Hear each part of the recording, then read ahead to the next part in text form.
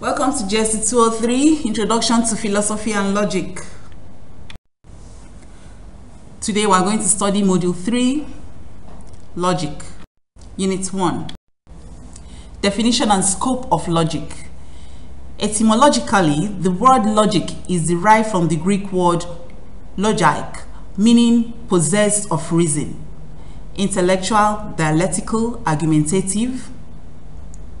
Another account on the historical origin of logic says that it is from the word logos. Logos is an expression of reason or order in words or things, principle, mathematical ratio, thought, or simply word. In most of the above definitions, the words which stand out clearly are reasoning and argumentation. Logical processes. This is made up of simple apprehension, judgment, reasoning, and argument. The relevance of logic. It is the only discipline that strictly lays down the rules which the mind must follow to arrive at truth and thereby minimize, if not totally eradicate, error.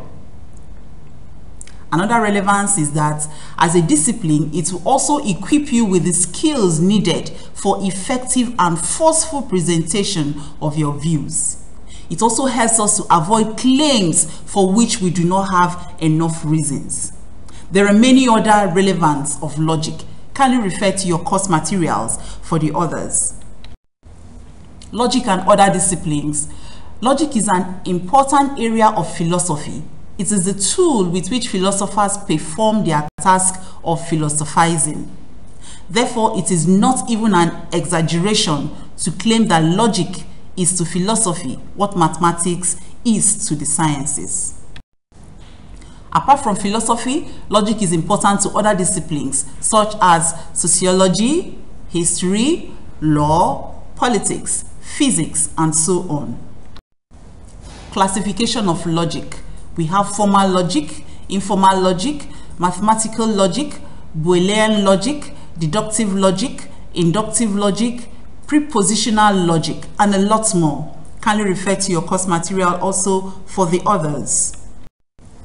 In conclusion, these different types of logic help in critical thinking and analysis. Thank you.